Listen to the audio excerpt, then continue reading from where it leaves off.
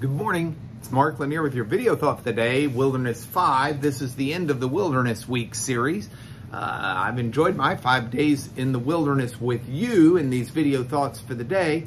I'm not sure that 40 years of this would be my cup of tea, but it's been a delight to get to think through wilderness with you. You know, this was started by, I was in church almost 2 weeks ago. Pastor Jarrett was preaching, and he spoke about how grumbling and complaining are huge sins with the Lord. And he referenced the Israelites grumbling and complaining in the wilderness. And I thought, you know, I grumble and complain a lot.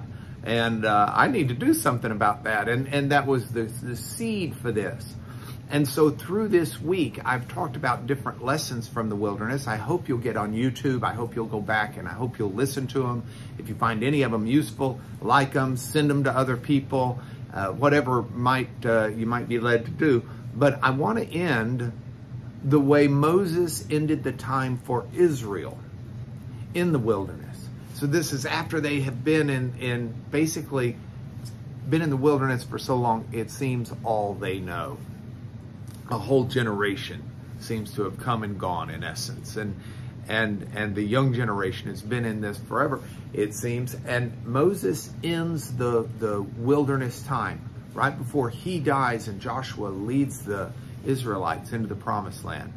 Moses ends it we read about it in the book of Deuteronomy, and he gives these summation speeches.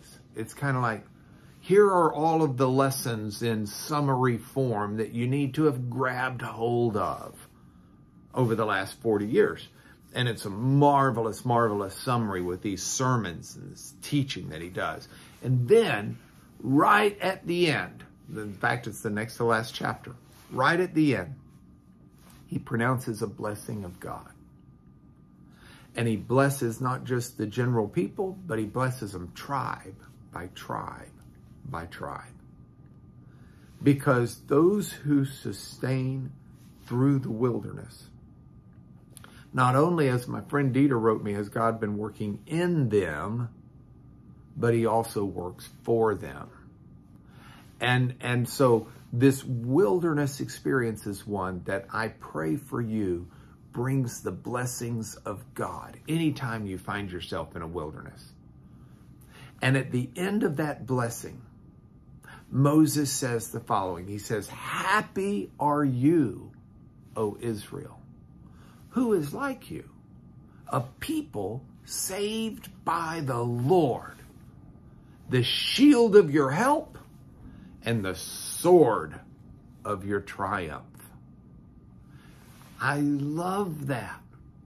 The idea that even though you've been through a wilderness, and even though I've been through a wilderness, we're able at the end to proclaim that we are saved by the Lord, that he's been our shield who's protected us, as well as our sword who has triumphed for us and in us and through us.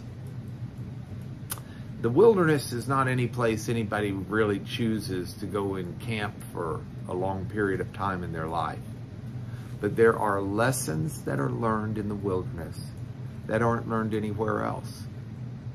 And when God teaches us those lessons, difficult as they may be to learn, it changes and transforms who we are to his glory and to our benefit.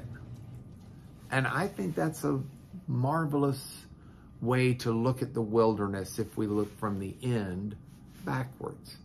So you may be out of the wilderness. God bless you. I hope you're enjoying life. You may be in the middle of the wilderness. God strengthen you. I pray this will help your focus. You may be at the start of the wilderness. If so, fasten your seatbelt, focus in on God, no grumbling and complaining, and walk through that wilderness holding on tightly to the Lord, who is your shield to protect you and your sword to triumph for you. That's your video thought for the day. I'll see you next week.